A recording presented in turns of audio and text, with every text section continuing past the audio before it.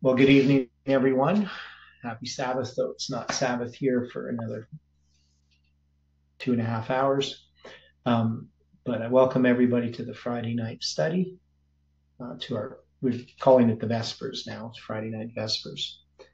Before we begin this study, can you join me in a word of prayer?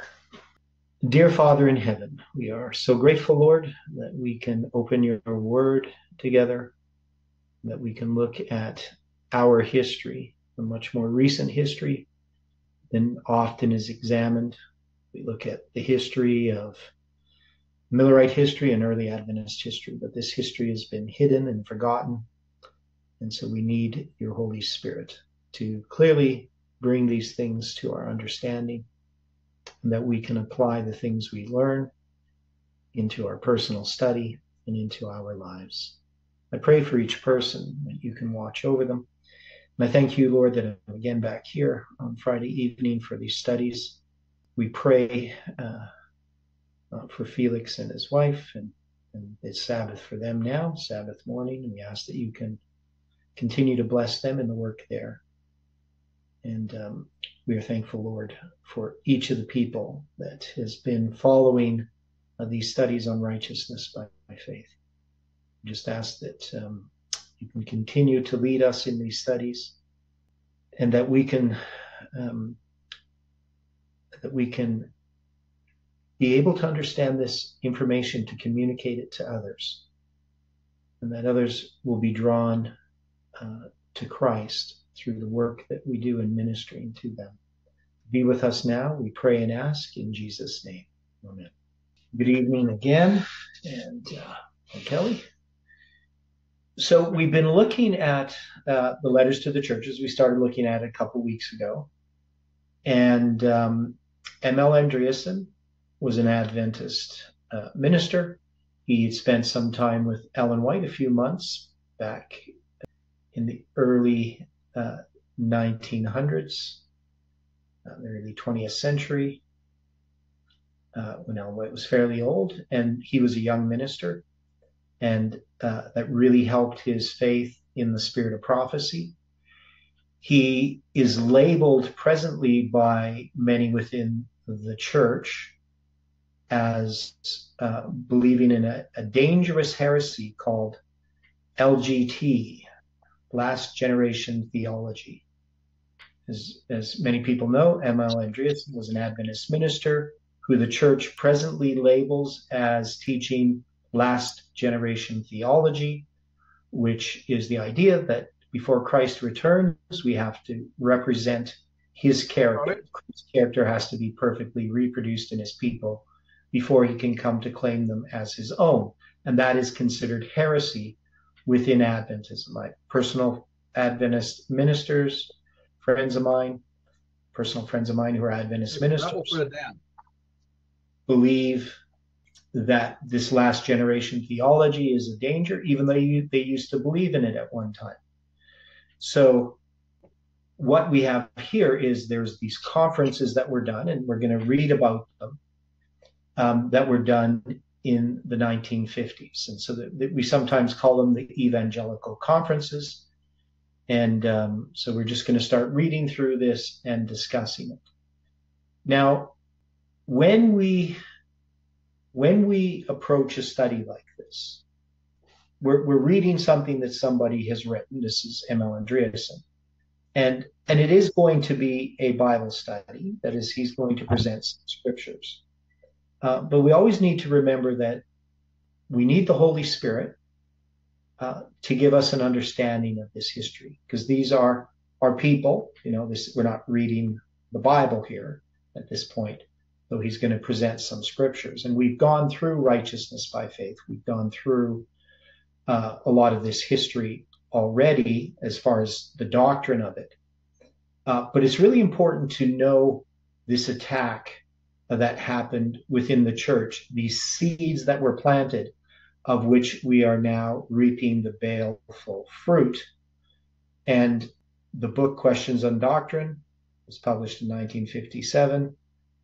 Wasn't really understood at the time by most Adventists as a dangerous book. That is, there was some seeds planted there. And so that's what M.L. Andreason is going to address. But first, he's going to look at the conferences, what was done at the conferences. For a report of this, we are confined almost entirely to the published account in eternity.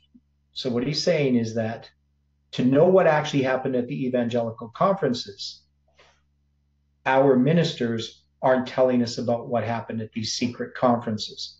So we have to find this out from the evangelicals who were at the conferences, because they're going to tell us what happened. The subject that took up much of the time at the conferences was that of the sanctuary. Dr. Barnhouse was frank in his estimate of this doctrine. In particular, did he object to our teaching on the investigative judgment, which he characterized as the most colossal, psychological, face-saving phenomenon in religious history. Later, he called it the unimportant and almost naive doctrine of the investigative judgment, and said that any effort to establish it is stale, flat, and unprofitable. Now, I remember reading the book Kingdom of the Cults just shortly after I was baptized, maybe a month or two after I was baptized in 1982. So this would have been, I think it was in February that I got a hold of the book. And I was told about the book because I went to a retreat on New Year's. So I got baptized Christmas, 1982.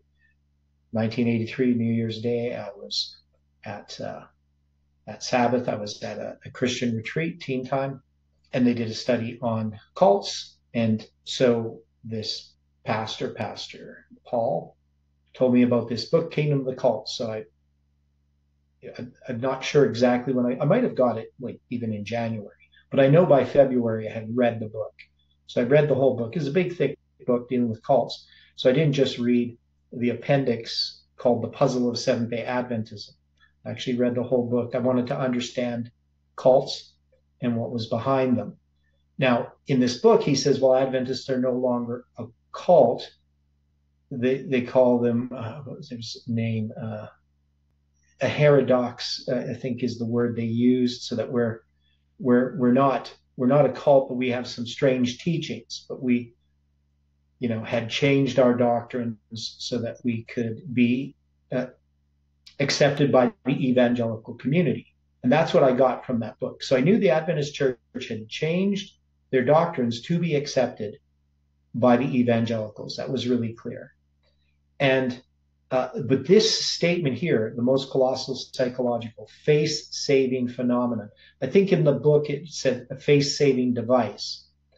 Now, can we think of other events in biblical history that are often characterized as a face-saving device?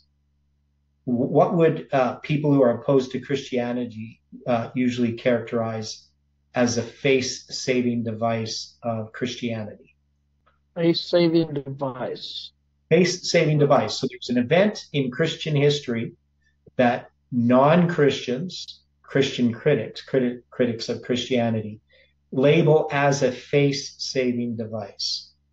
What about the resurrection? What about the Damascus Road? Right. So the idea is that, Christians had this, this guy Jesus, and then, he died. And so they made up this idea that he was resurrected, right? And so you can see that there's a definite parallel to the criticism that critics of Christianity have in regarding to Christ's first coming and those events connected with the spring types, the Passover, right, and the wave offering, right? Christ is going to be resurrected on the day of the wave offering, so he's going to be the wave offering. And so you can see that there is definitely a parallel. Well, the Damascus Road as a face-saving device, I don't know if that's a face-saving device. The thing is, for Christianity, its foundation is the cross, right? And for Adventism, what is the foundation of Adventism and central pillar? The Bible. Well, Ellen White says the foundation and central pillar of Adventism is Sabbath. She says the 2300 days in connection with the sanctuary. Or the sanctuary in connection with the 2300. Yeah. Yeah. So, well, Felix put there the Bible. Well, yeah, the Bible is obviously the foundation of all truth. But as far as Adventism itself, the particular teaching that characterizes and distinguishes Adventism is the message of the sanctuary. Yeah. The Sabbath and all those things come out of it, right? So if you think about, like, what's that, Kelly? Only one doctrine that we hold that no other church in the world holds, the sanctuary doctrine. Right. Yes. Yeah. So it's something that's unique to Adventists. Now, and it's kind of interesting because when I became an Adventist, I got the book Kingdom of the Cults, but I also went to, I bought it at a Christian bookstore. It used to be the Canadian Bible Society used to have a really nice bookstore in Edmonton. And but I tried to find a commentary on the book of Hebrews once I got interested more in the sanctuary. And I would look through all these different commentaries, and you would read these scriptures talking about Christ being our high priest, and the commentaries would not comment on Christ as our high priest at all. It's almost as if they didn't actually see what was being said in the scriptures. So they would get some kind of devotional teaching out of what the scriptures were saying. But it was almost as if they were completely blind to the idea that Christ was our high priest in the heavenly sanctuary, even though the Bible plainly stated that he was. Right? It's like they just couldn't see it. It was like it just had never crossed their mind. And so even though they read it, they couldn't see it. So I remember the first sermon I ever did regarding this message, when I started studying this message in 2010. It was in December. I'm trying to think what the date was. I could probably find it out. So after I'd accepted, because I was in November 7th, 2010, that I met Jeff Pippinger in Oklahoma. And then it was Christmas Day, 2010, that I did a sermon dealing with the parallel between the disciples' disappointment and the Millerite disappointment, right? So we can see that the disciples' disappointment parallels the disappointment of the Millerites, right? Ellen White says it does, but it even if she didn't say it paralleled, we can see quite plainly it does. And we can see the criticism that the resurrection is a face-saving device. It's just something, because of their disappointment, they made up the resurrection.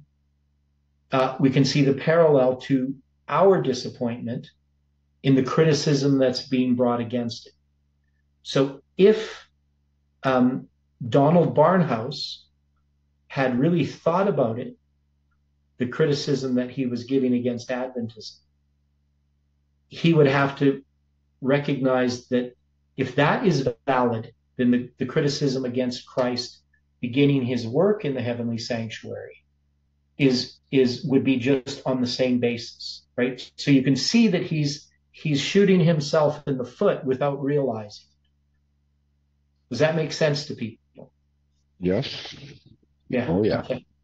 So it's something I saw really early on, because I remember reading that statement and I was thinking, wow, that's really, really interesting, because he's not seeing that his criticism of Adventism is a criticism of Christianity.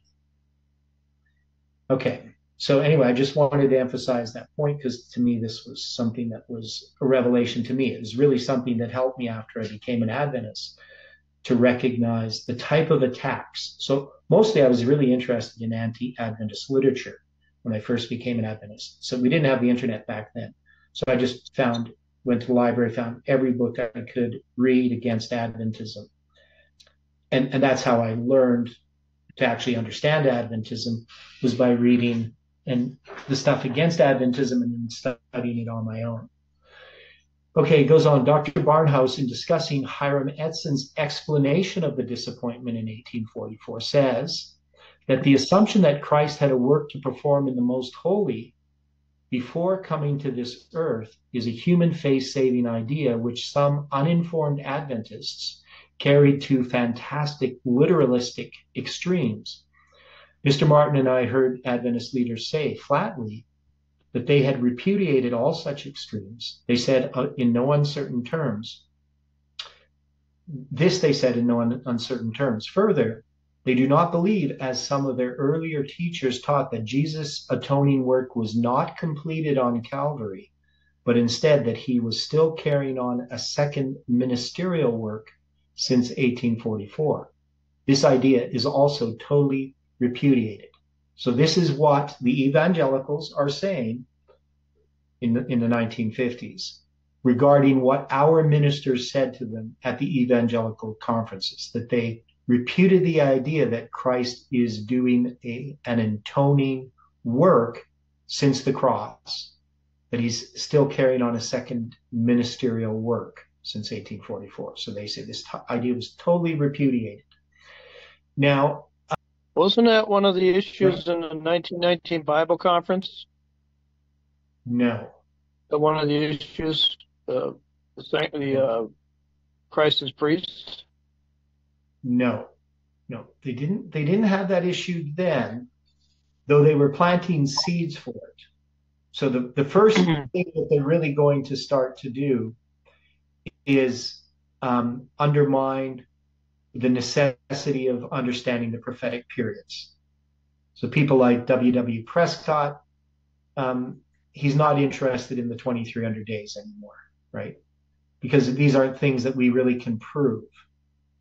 So first they're going to take away the prophetic foundation for the 2300 days, and then they can finally get rid of the investigative judgment altogether. Now, remember when we were looking at Wagner's confession of faith, the last thing that he wrote before he died, that confession of faith, he had repudiated the sanctuary doctrine, right? And he said he had done this quite early on, though I think he's actually being a bit dishonest, right? So, because people do that, they sort of rewrite their history, their memory changes as they change their beliefs. So he says he never really believed in it, once he was converted, though he continued to teach it. So, but I think he's probably corrected that a seed had been planted in his thinking that sort of led to him eventually rejecting the sanctuary message. But we can see that's the evangelicals say this is what they understood from the conference. Our church doesn't give us what happened at the conference, right? They're just going to give the book Seventh-day Adventist Answered Questions on Doctrine, right? The answers that they gave to the evangelicals, but they're written in a way that's not, it's not clear, right? And we'll see that as we go through this. Okay, so he says, Andreason says, note these statements. The idea that Christ had a work to perform in the most holy place before coming to this earth is a human face-saving idea. And Mr. Martin and I heard the Adventist leaders say flatly that they repudiated such extremes. This they said in no uncertain terms. Okay.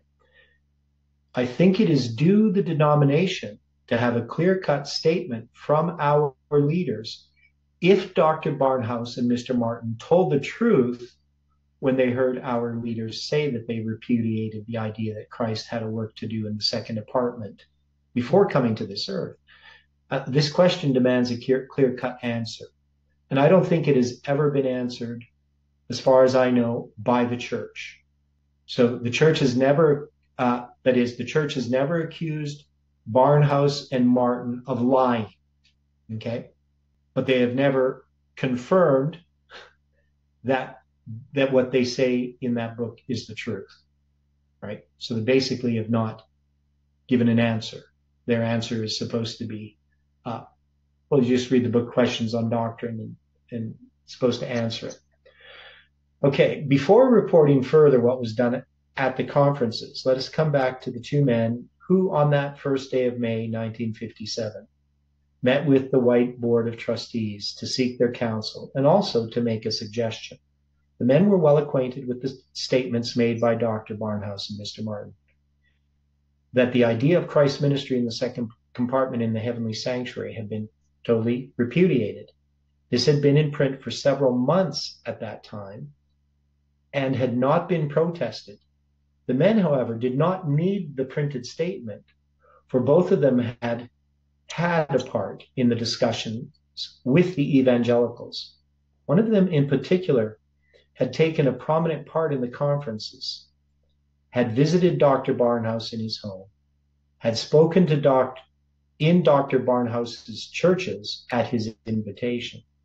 He was one of the four men who really carried the load and the one chosen to accompany Mr. Martin in his tour of the West Coast to speak in our churches. He was held in high esteem by Dr. Barnhouse. His feeling was mutual. About the time when the two men first visited the vault, a series of articles appeared in the ministry, that's the ministry magazine, which claimed to be the Adventist understanding of the atonement confirmed and illuminated and clarified by the Spirit of prophecy. In the February issue, 1957, the statement occurs that the sacrificial act on the cross is a complete, perfect, and final atonement for man's sin. This pronouncement is in harmony with the belief of our leaders, as Dr. Barnhouse quoted them. It is also in harmony with the statement signed by a chief officer in a personal letter. You cannot, Brother Andreason, so this is in quotation marks, you cannot, Brother Andreason, take away from us this precious teaching that Jesus made a complete and all-sufficient atoning sacrifice on the cross. This we shall ever hold fast and continue to proclaim it, even as our dear venerated forefathers in the faith. So Andreason goes on, he says, it would be interesting. Just a thought, if I may interrupt you. So, in one sense, is that true? Like, it was complete. Well, not complete in the sense he means, I guess. But, I mean, Jesus gave all that he had and could. It's the so part he made applying it. Yeah, so he made a complete sacrifice, but the atonement wasn't complete. The sacrifice for the atonement was complete, right? But you can't say the atonement was complete. The sacrifice was complete. Breaking down the word atonement. And he says it is finished, right? So yeah, breaking down the atonement to help understand it would be at one-ment. So God hasn't I don't become. like that. Okay. But the idea is that we haven't been fully reconciled, or I'm not sure. You know where I'm going though. Yeah, well, atonement for sin. So that's a reconciliation for sin, the sacrifice for sin. Sin needs to be atoned for, right? So, and Christ did that sacrifice. He died once for all, right? He's not going to be dying again and again, right? Mm-hmm. So that he dies once for all at the end of the world. So that sacrifice for the atonement is complete. But you can't say the atonement is complete, because there still is a work of atonement to do.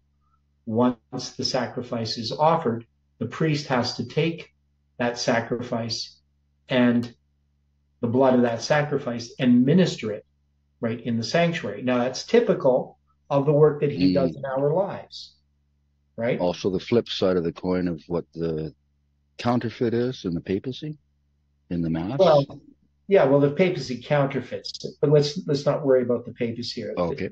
Here at this point, it's just that we know that Christ, he died. He doesn't have to keep dying, right? So in that sense, the atoning sacrifice is complete. So what they're doing is they're playing with language, right? They're giving things double meaning. So they want to say it in a way that you and I as Seventh-day Adventists can say, well, yeah, Christ did a complete atoning sacrifice, right?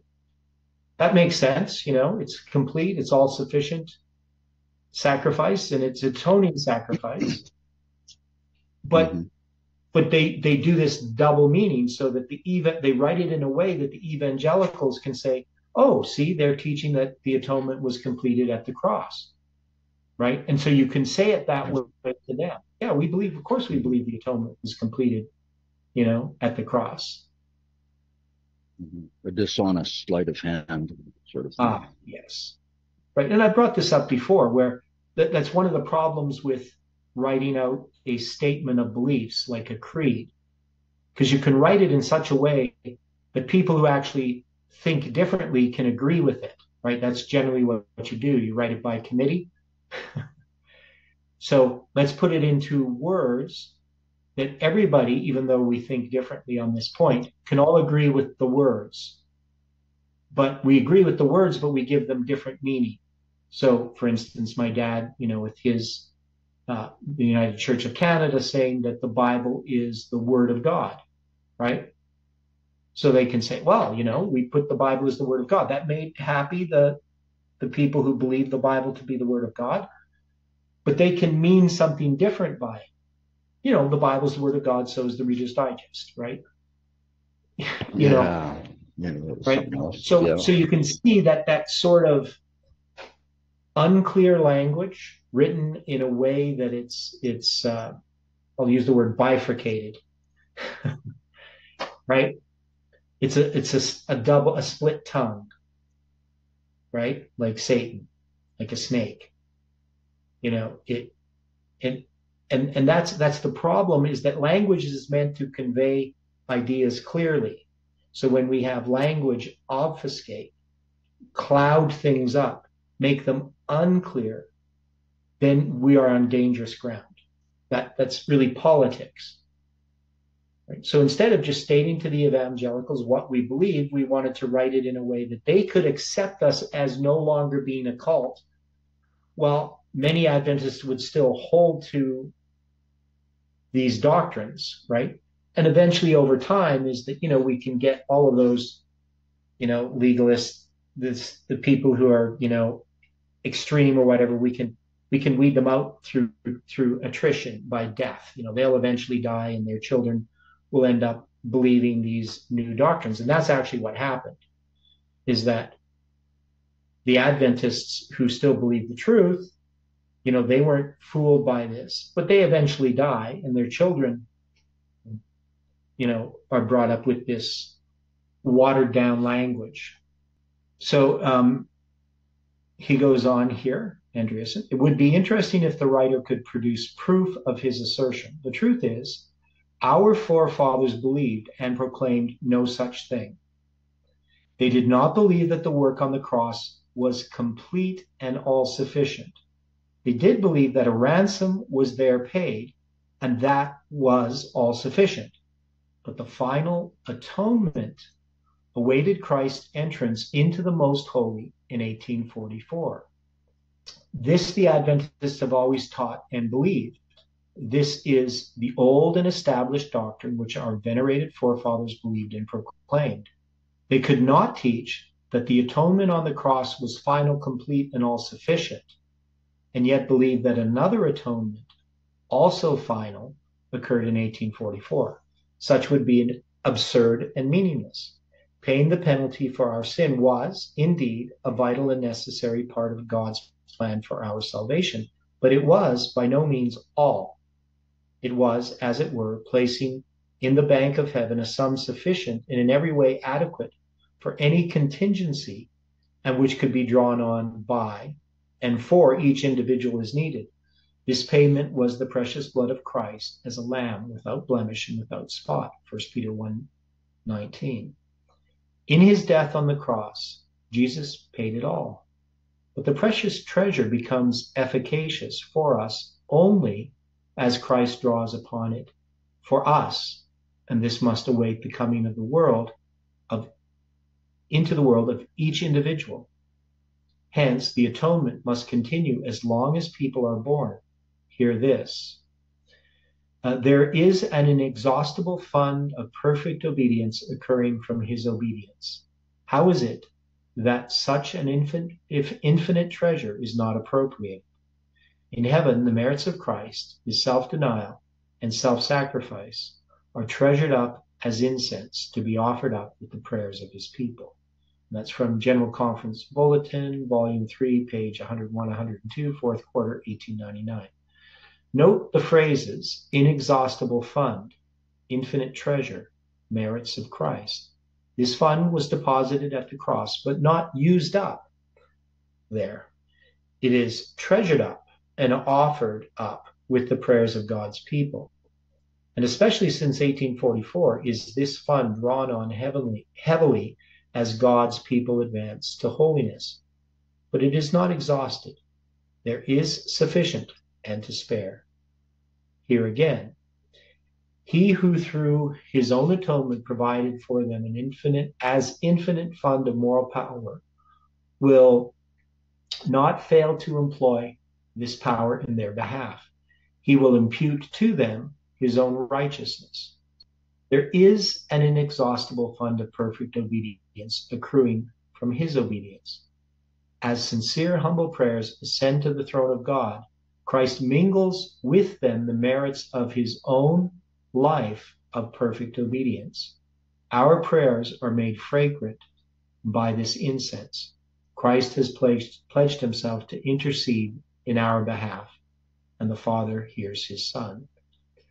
When we pray, in this very year, 1959, Christ intercedes for us and mingles with our prayers the merits of his own life of perfect obedience. Our prayers are made fragrant by this incense, and the Father always hears his Son.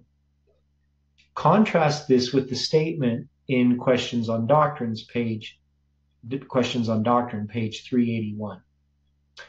Jesus appeared in the presence of God for us, but it was not with the hope of attaining something for us at that time or at some future time. No, he had already obtained it for us on the cross. Note the picture, so we obviously don't. Christ appears in the presence of God for us. He pleads, but he gets nothing. For 800 years he pleads and gets nothing. Does he not know that he already has it? Will no one inform him that it is useless to plead? He himself has no hope of getting anything now or at any future time, and yet he pleads and keeps on pleading. What a sight for the angels. And this is represented to be Adventist teaching.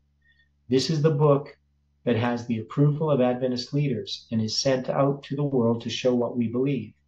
May God forgive us. How can we stand before the world and convince anyone that we believe in a Savior who is mighty to save when we present him as pleading in vain before the Father?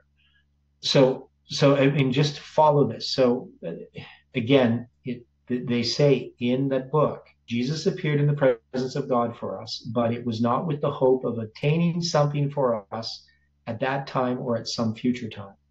No, he had already obtained it for us on the cross. So you can see this emphasis, this change. We'll call it an emphasis, but it's actually a change of doctrine that occurred with the book Questions on Doctrine.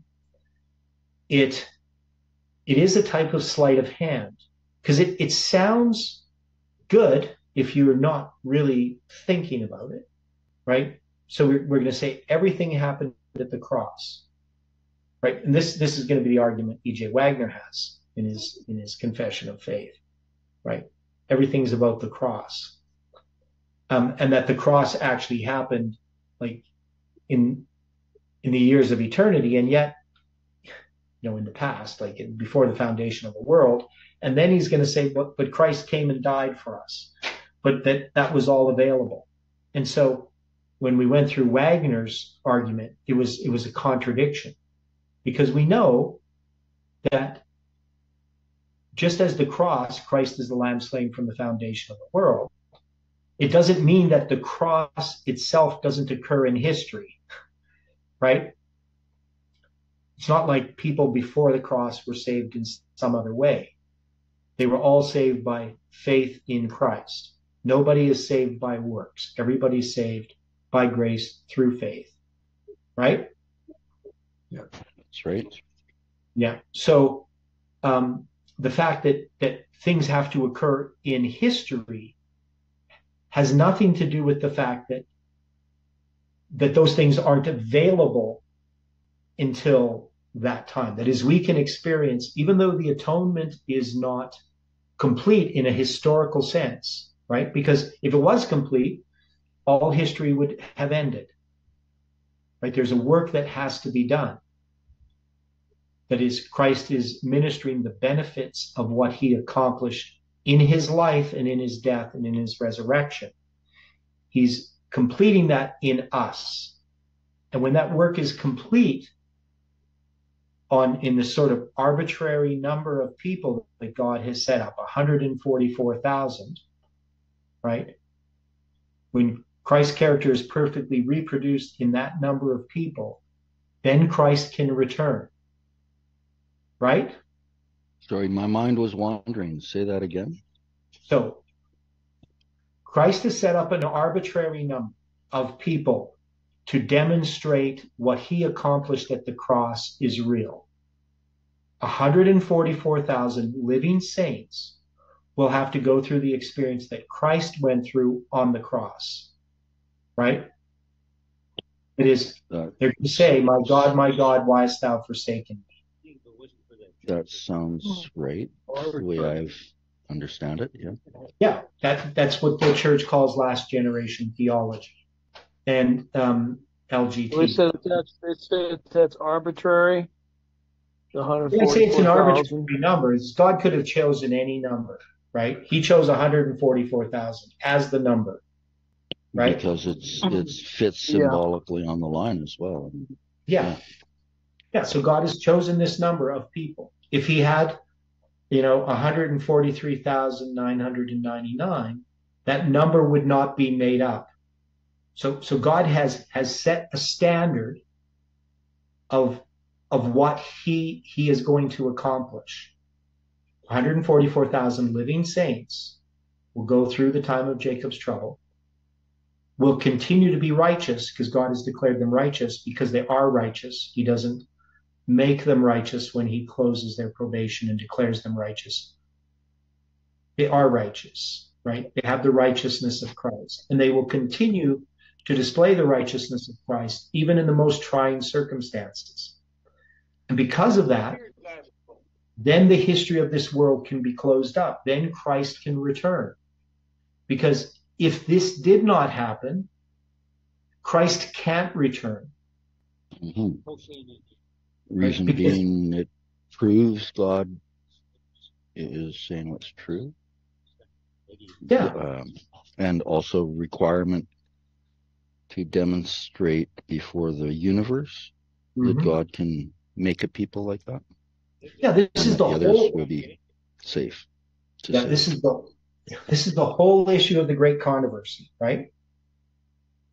This is the great controversy thing. This is the thing that God showed Ellen White that answers all of these objections that people bring against Christianity. It is such a complete picture and understanding of truth, of what God wants to accomplish in humanity. It addresses the whole issue of sin from the beginning, the mystery of iniquity, and the mystery of righteousness. Christ in you, the hope of glory, right?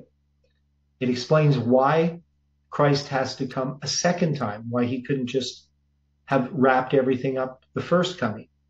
His whole work of the whole symbolism of the sanctuary ministry. And then, of course, the book of Revelation, which lays out all of the different articles of furniture in a prophetic line, right? The candlesticks, the table of showbread, the laver, right, which is the sea of glass, the altar of burnt offering, the altar of incense, right? The ark. All of these are described in the book of Revelation, illustrating Christ's work throughout history as a progression of the sanctuary message. It's something that's unique to Adventism. And our church has really downplayed this, right? They've repackaged it in something that is divorced from the idea of the great controversy. And we see this watered down sort of teaching within Adventist books, within the Sabbath School Quarterly. The church is not going to teach that there's going to be 144,000 living saints that are going to reflect Christ's character perfectly. They don't teach that anymore. And yet that is Adventism. To me, that's what Adventism is. That's why I'm an Adventist. Jeff, you had a comment? Just your... No. Just thinking out loud. Okay. So we can see that there is, to understand this progressive work that Christ is doing for us now, you can see why, if we believe that atonement was completed at the cross, you're going to have a completely different idea of salvation. Right? Yes, it changes everything. Mm-hmm. Definitely does. So Andreason goes on, he says, but thank God this is not Adventist doctrine. Hear this from Sister White as quoted above. Christ has pledged himself to intercede in our behalf, and the Father always hears his Son. This is Christianity, and the other is not. Shall we remain silent under such conditions? Says Sister White. For the past 50 years, every phase of heresy has been brought to bear upon us, especially concerning the ministration of Christ in the heavenly sanctuary. Do you wonder that when I see the beginning of a work that would remove some of the pillars of our faith, I have something to say? I must obey the command. Meet it. Now, this series B, number 2, page 58. This is in connection with what John Harvey Kellogg was teaching. And I find this, now I don't know how many of you have read the book, The Living Temple. I've read it. When I read it, it was a long time ago because I had to order it. It didn't have PDFs online. We didn't have computers at that time. So I ordered it from the library. And I got the copy I got came from the Dallas Theological Seminary. So you could order a book from the library and they'd find somewhere in the library system in North America.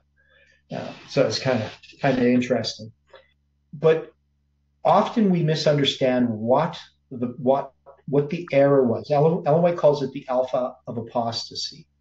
And she says the omega is going to be, I can't remember the adjective she uses, but it's going to be worse. Right? Now, what was the problem with pantheism?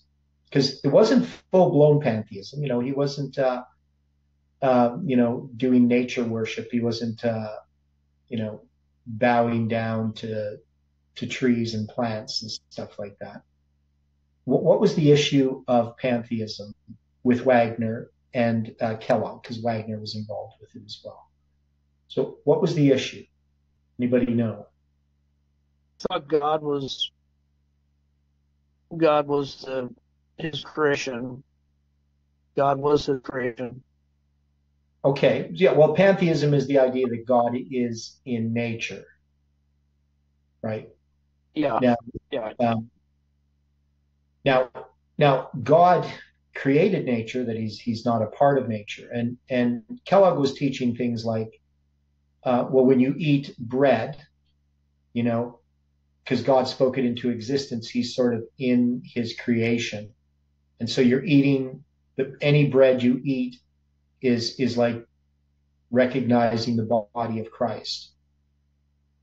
And so it was really a kind of a fanciful, it opened the door to spiritualism. And I know Felix is reading a book called The Everlasting Covenant by Wagner, and you'll find these statements in there, Felix.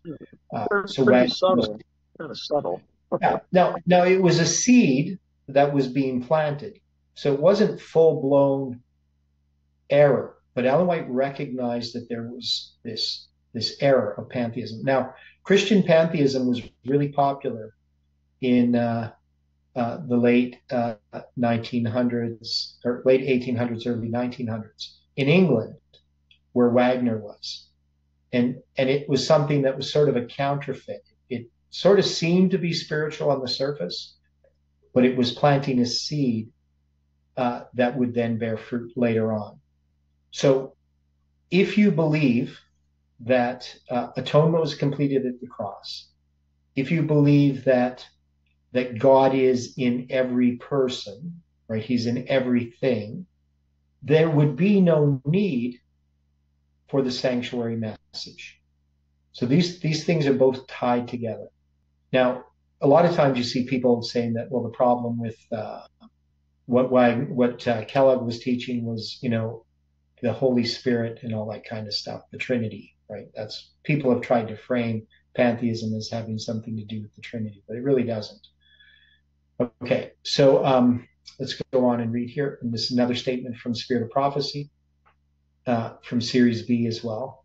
Again, the enemy of souls has sought to bring in the supposition that a great reformation was to take place among Seventh-day Adventists, and that this reformation would consist in giving up doctrines which stand as the pillars of our faith and engaging in a process of reorganization. Were this reformation to take place, what would result? The principles of truth that God in his wisdom has given to the remnant church would be discarded. The fundamental truths that have sustained the work for the last 50 years would be accounted as error. A new organization would be established. Books of a new order would be written. A system of intellectual philosophy would be introduced. Nothing would be allowed to stand in the way of the new movement. Now, I'm of the view that what she was doing was prophesying what happened in 1919 Bible Conference, which Jeff mentioned. I think it was Jeff mentioned it. So has the Seventh-day Adventist begun writing books of a new order after the death of Ellen White? Yeah. Absolutely. Yeah. So we have this system of intellectual philosophy. We know that the church sought to get accreditation so we wanted to get our ministers to have degrees in other universities. Some of the first people that did that were people like Edwin Thiel, right? He went to the University of Chicago, to the Syrian school there, and wrote that book, The Mysterious Numbers of the Hebrew Kings, which destroys biblical chronology. But we also had, the book that opened up what we would call the third generation of Adventism. That is The Doctrine of Christ by W.W. Prescott. So the Doctrine of Christ is the precursor to Seventh-day Adventists answer questions on doctrine. And today, one of those things is the spiritual formation, the One Project, and requiring every minister to be trained in spiritual formation. Yeah. So, but, we look at sort of the result now, right? But there's so much confusion in the church, and it's easy to see the problems that exist within the church. But we need to know the root of where those problems have arisen. Because often people will think because they can recognize, let's say, spiritual formation and the church is off on this or off on that, they don't realize how integrated these errors have become within Adventism and how they're sort of our spiritual inheritance, so to speak. And now it's something I've been aware of when I first became an Adventist, just how Adventists don't like to be called a cult, right? So, so they're going to try to do everything they can to be accepted, which is not a good thing, right?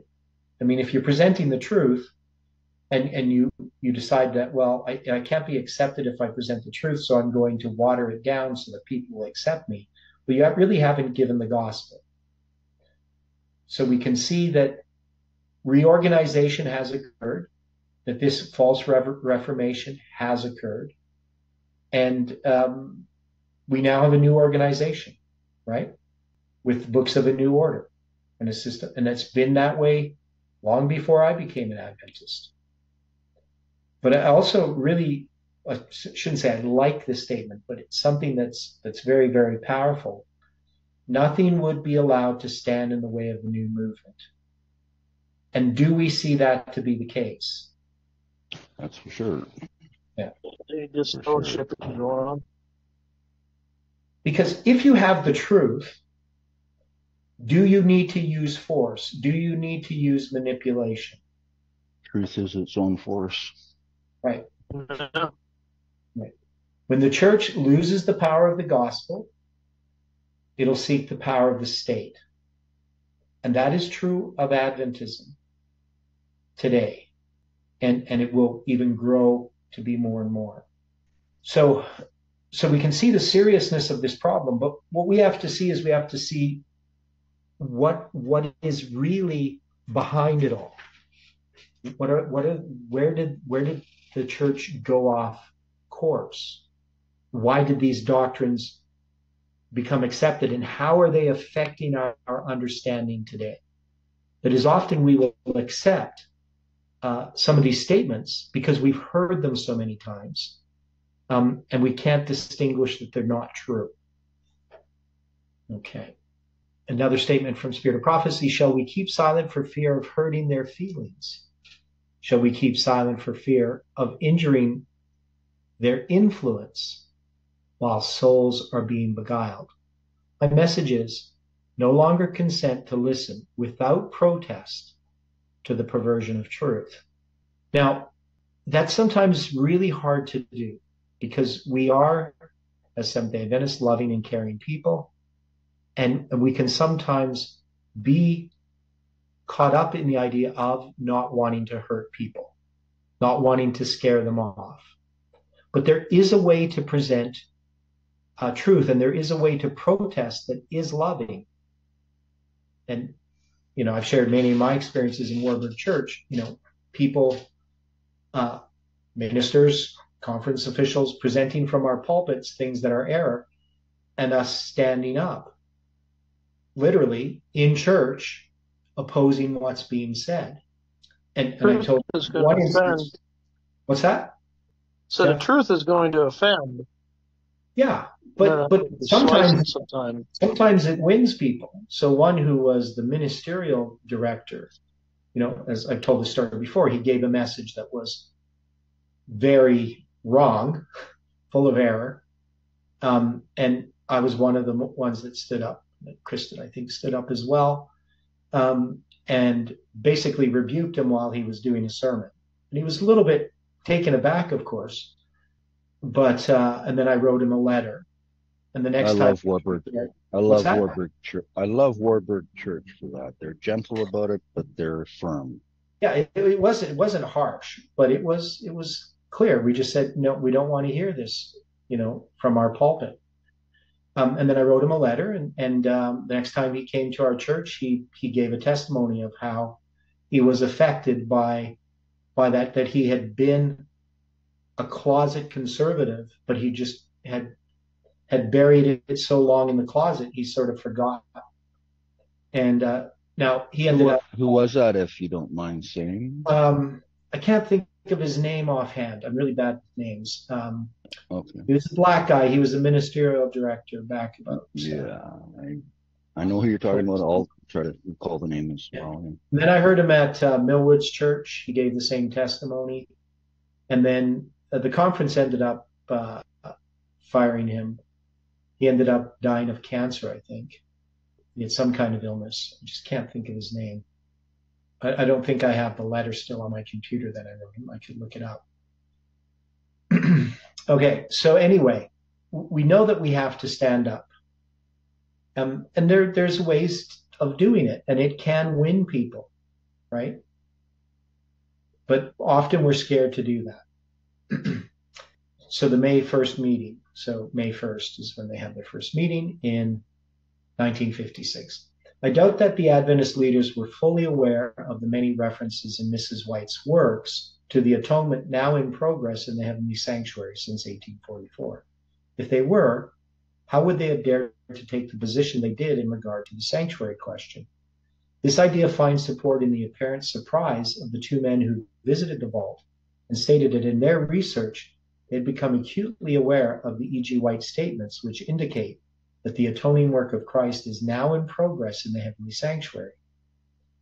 That's from the Minutes, May 1st, 1957, page 1483. Why did they become acutely aware? The discovery seemed to surprise them. In using the plural statements, they admit of more than one reference. I do not know how many they found. I have found 17, and there are doubtless others. And why did they use the word indicate? Sister White does more than indicate. She makes definite pronouncements. Here are some of them. At the termination of the 2300 days, in 1844, Christ entered the most holy place of the heavenly sanctuary to perform the closing work of atonement, preparatory to his coming. That's from Great Controversy, page 422. Christ had only completed one part of his work as our intercessor to enter upon another portion of the work, and he still pleaded his blood before the Father in behalf of sinners. That's page 429 from Great Controversy. At the opening of the most holy place of the heavenly sanctuary in 1844, as Christ entered there to perform the closing work of the atonement, they saw that he was now officiating before the ark of God, pleading his blood in behalf of sinners. That's page 433. Christ is represented as continually standing at the altar, momentarily offering up the sacrifice for the sins of the world. A mediator is essential because of the continual commission of sin. Jesus presents the oblation offered for every offense and every shortcoming of the sinner. Manuscript 50, 1900. These statements are definite. It was at the end of the 2300 days in 1844 that Christ entered the most holy to perform the closing work of the atonement. He had only completed one part of his work as our intercessor in the first apartment. Now he enters upon another portion of the work. He pleads his blood before the Father. He is continually standing at the altar. This is necessary because of the continual commission of sin. Jesus presents the oblation for every offense and every shortcoming of the sinner. This argues a continuing present atonement. He offers up momentarily. Jesus presents the oblation offered for every offense. He ever liveth to make intercession for them. Hebrews 7 verse 25. It is presumed that when the two men stated that they had become acutely aware of the E.G. White statements, which indicate that the atoning work of Christ is now in progress in the heavenly sanctuary, they had read the quotations here given and perhaps others. In view of this knowledge, what did they suggest should be done? Would they change their former erroneous opinions and harmonize with the plain words of the spirit of prophecy? No. On the contrary, they suggested to the trustees that some footnotes or appendix notes might appear in certain of the E.G. White books, clarifying very largely, in the words of Ellen G. White, our understanding of the various phases of the atoning work of Christ. So that's from Minutes, page 1483. Ponder this amazing statement. They admit that Sister White says that the atoning work of Christ is now in progress in the heavenly sanctuary. And then they propose that insertions be made in some of Sister White's books that will give our understanding of the atonement. They were, however, only acting in harmony with the official statement in Questions on Doctrine, that when one reads in the writings of Ellen G. White that Christ is making atonement now, it should be understood that we simply mean that Christ is now making application, etc. Page 354, 355. Now, you can see that this change of language, is it important to understand that Christ, to say that Christ is only making application of the atonement that was done at the cross, and that he's not making atonement? What is that saying if we were to change those words and say, well, Ellen White should have said that Christ is just making application of the atonement. He's not actually making atonement. What is that saying if we're going to try to correct the spirit of prophecy there? Once done, always done. Well, I'm just saying. It's not being ministered to people now. Okay. Yeah, it that's was not done really then, so it's good forever. What I'm saying is the question is, what is that saying about our understanding of spirit of prophecy? Dilutes it. Well, yeah. Well, Iran says we are smarter than God.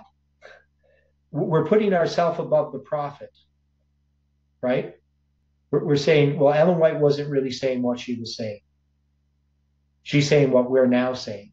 So we need to make footnotes so that we can change what she was saying to agree with what we are now saying. And that would be dishonest. So he goes on, he addresses this point.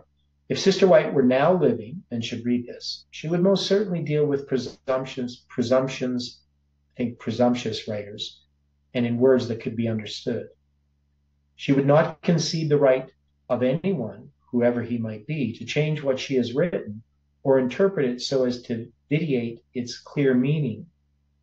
The claim which Questions on Doctrines makes, that she means what she does not say, effectively destroys the force of all she has ever written. If we have to consult an inspired interpreter from Washington before knowing what she means, we might better discard the testimonies altogether. May God save his people. Okay, I'm just going to see how much more of this section here. Okay, I'm going to finish this page. Early in this century, when the fate of the denomination hung in the balance, Sister White wrote, Satan has laid his plans to undermine our faith in the history of the cause and work of God. I'm deeply in earnest as I write this. Satan is working with men in prominent positions to sweep away the foundations of our faith. Shall we allow this to be done, brethren? So we know Ellen White says Satan is working with men in prominent positions to sweep away the foundations of our faith. That's 1903. It was happening then. It has occurred.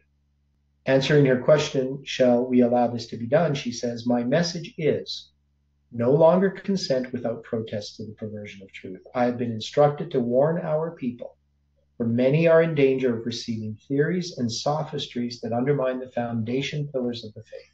Right? Letters to Physicians and Ministers, Series B, under 2, page 15.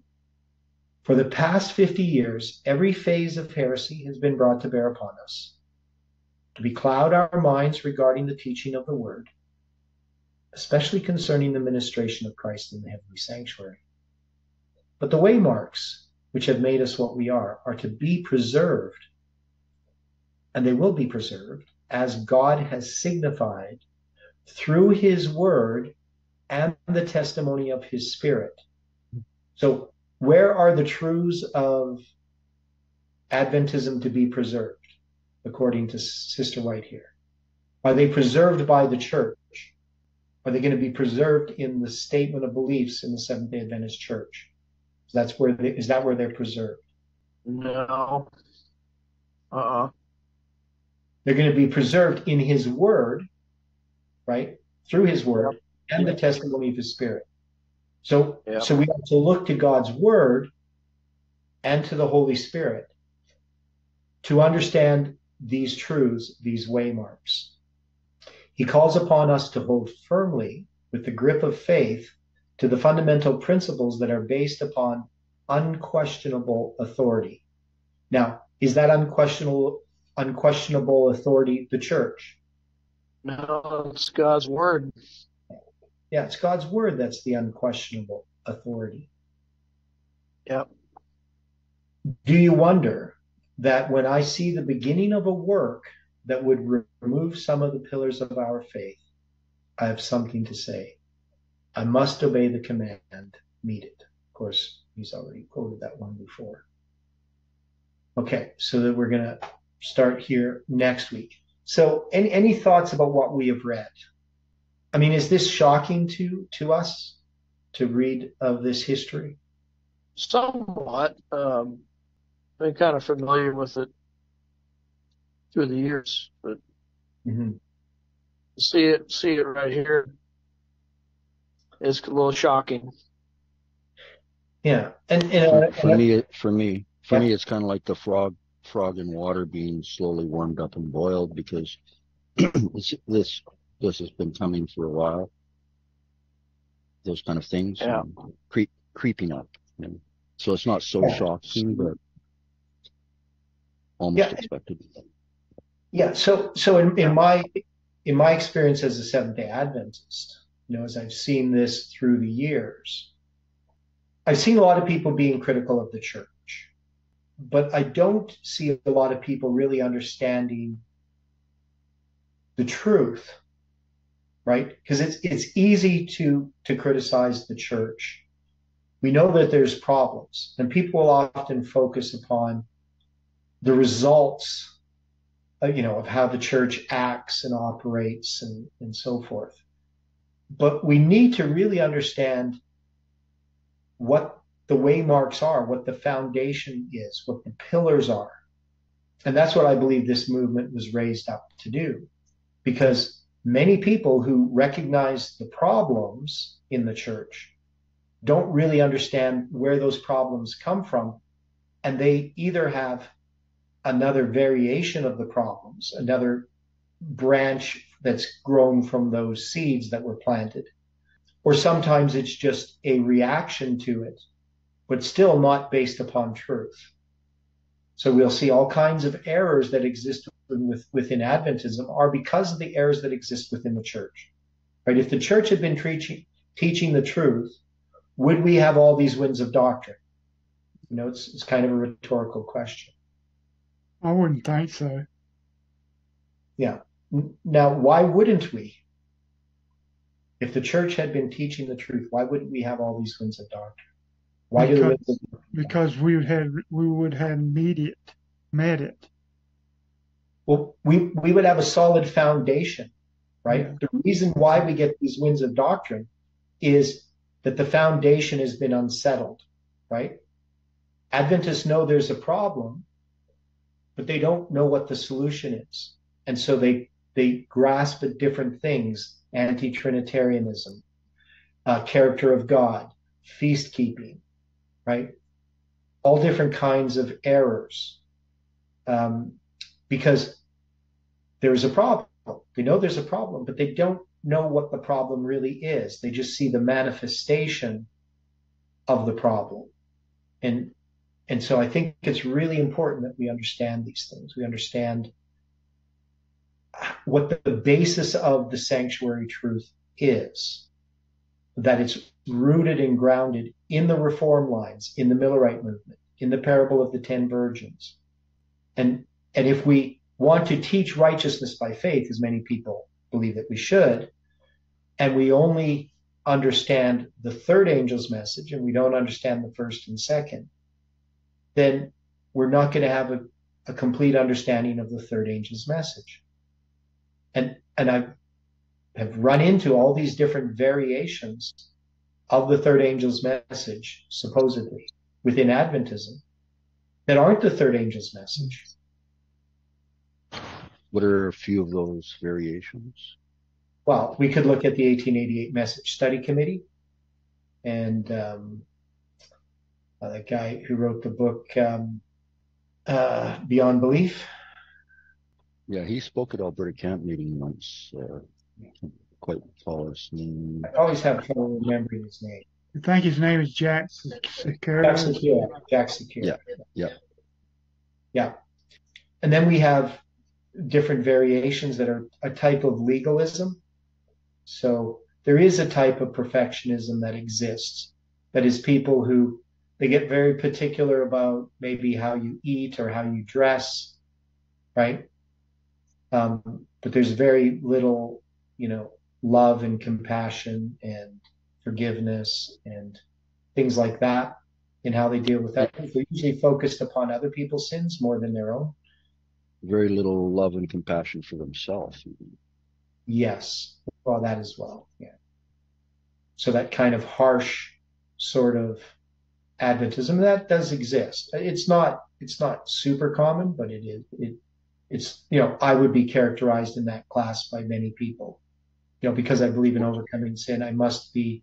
Well, you saw that there, Felix, at that last study where at the church, right? Remember in Sabbath school, where one of the guys teaching the Sabbath school said something about, I can't remember if he called it perfectionism at Geelong, yeah. I think he called it perfectionism, and then he talked about how his son had got caught up in perfectionism. So there's a lot of Adventists who are very leery about anybody talking about overcoming sin. because they'll see that as legalism or perfectionism. But if he knew me personally, he wouldn't have that opinion about what I was saying.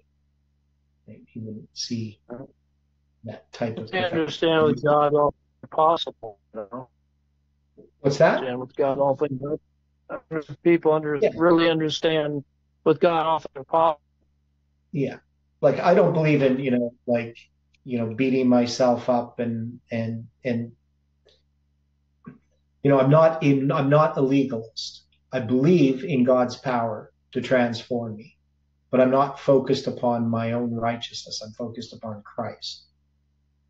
Right. So we have these types of errors that exist. Different views on the nature of Christ, different views on the Holy Spirit.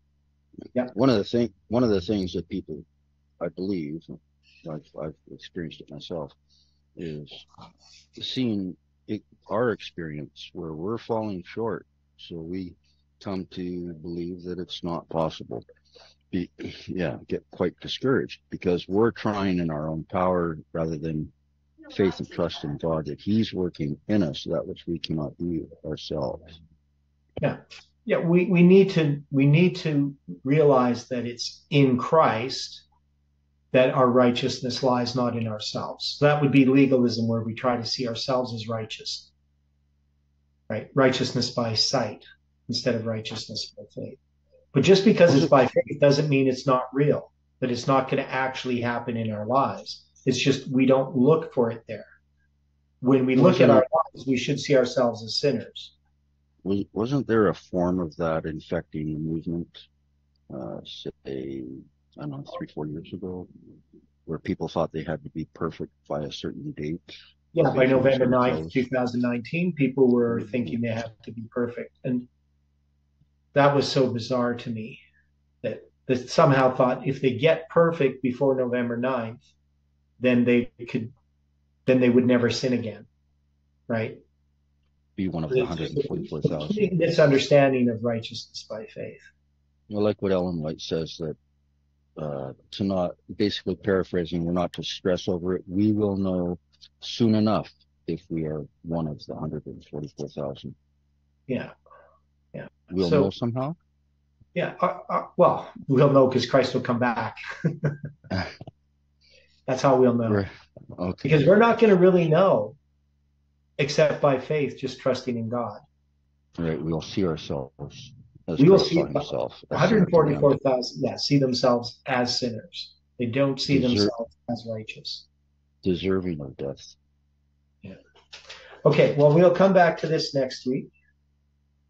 Yeah, so if we follow the Lamb whithersoever he goes and keep focused on him and his word to guide us, by God's grace, he will lead us home.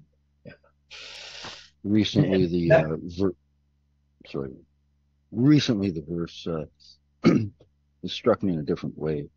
That's I will never leave you nor forsake you. That means the idea of God doesn't look down on us. He sits down with us. He came down to be with us in our fight with sin, our struggle against sin. So he has identified with us and sat down with us, and he's never going to leave us just because we are struggling with sin. Yeah, I mean, he came to save sinners, right? He didn't come to save the righteous, right? He come to call sinners to repentance. And we need to recognize that we are sinners. We never think of ourselves as righteous. Because even if I didn't sin in the last 5 minutes, it doesn't make me righteous, right? Amen. Yeah. So that's why I just find that thinking so strange, because we are sinners. Doesn't matter. We can't say, well, if I say I stopped sinning, a month ago, would that mean that I'm righteous? All I can do is look at my whole life. My life is a life of sin. It's a sin to claim. So the only righteousness that we can trust in is Jesus Christ. Right. Christ is the only place that we can get righteousness. Now, I believe that that righteousness will appear in the life, that it will be seen, but not by me. I'm not looking for it as the evidence that I have it. I know that I can trust by faith that God is going to perfect and finish that work that he began in me. When it's seen by others, we don't see it ourselves. And when it is seen by others, that we have the light of the light of heaven on our countenance, on our faces shining, that raises the wrath against us. Ellen White says, those that are seeking to perfect Christian character will never indulge the thought that they are sinless. Their lives may be living representatives of the truth that they profess, but the closer they come to Christ, the more sinful they appear in their own eyes, because more clearly they can see their own defects, right? So the people who are self-righteous, who believe that they have arrived, and they're very particular about certain types of sins, like, not eating between meals and things like that, things that they can easily control. But when it comes to love and mercy, they can't control that. They can't control their characters, that they're unchristlike in so many ways, and yet they think they're righteous, right? That does exist within Adventism. And that's why people focus upon the things that they can control and think that makes them righteous. But the things that they can't control are the things they can't even see about themselves. So our responsibility is to see that we're sinners, right? To come to Christ every day and to see our need of him, to listen to his voice, to pray, to study, to struggle, to wrestle with God. And that brings all kinds of suffering and all kinds of revelations about our characters and about God's character and his ability to save us. So, okay, well, let's close with prayer. Dear Father in heaven, we are so thankful, Lord, for the Sabbath. And we're thankful for each person that joins in these studies and those that have watched these studies on YouTube. We know, Lord, that we are faulty people. We look at ourselves and we see our weaknesses. We know, Lord, that it is your truth and your power that is going to prevail. And so we trust, Lord, that you can do this work upon this earth, that you can use us in whatever way that you see fit. Forgive us for our sins and help us to depend upon you and trust fully in you.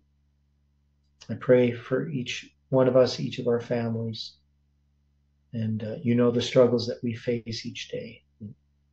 We just pray that this Sabbath can truly be a blessing and that we can experience your presence, your joy, and your peace.